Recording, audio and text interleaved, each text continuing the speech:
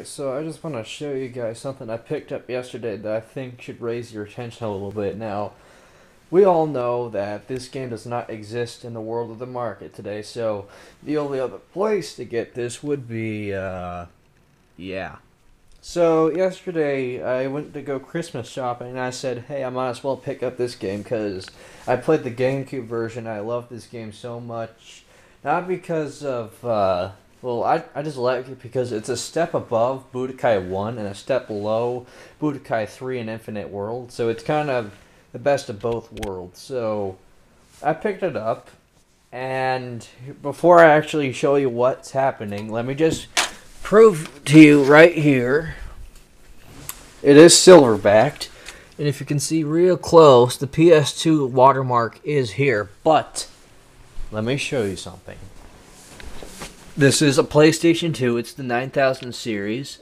Yes, I did mod it slightly, but that's I haven't done anything to the insides, only the outsides. As you see here, there's a piece of whatever you want to call it here, wire.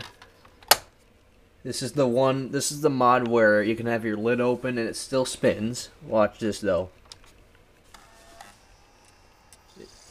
It is silver backed as oh wait, hold on, let me turn to my TV.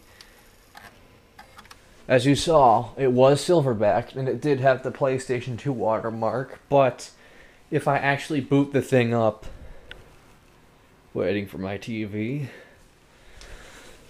If I actually boot it up, watch this. Sony Computer Entertainment. Wait for it.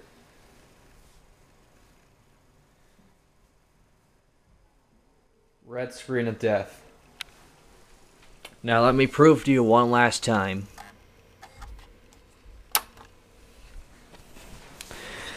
Logo. Sure, there is a couple of scratches on here, but I doubt that has to do anything with it. Let me just show you something else here, though. This is the only way I can actually boot it. By using this. If any of you have any idea what that was, just watch my previous videos. Let me just respond to a text here.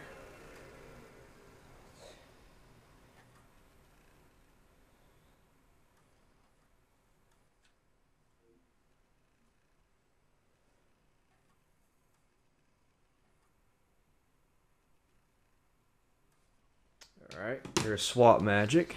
If you don't know what Swap Magic is, it allows you to run your own homebrew programs for the PlayStation 2, as well as emulators and other stuff like that, as well as run PlayStation 2 backups, like an actual PlayStation 2 game on a blank DVD copy.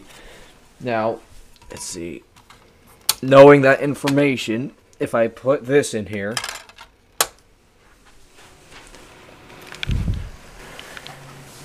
and wait a couple of seconds.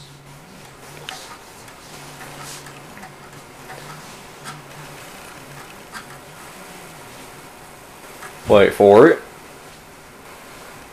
There's Atari. Now, I have no idea what the fuck is going on. I'm not sure if it's my PS2.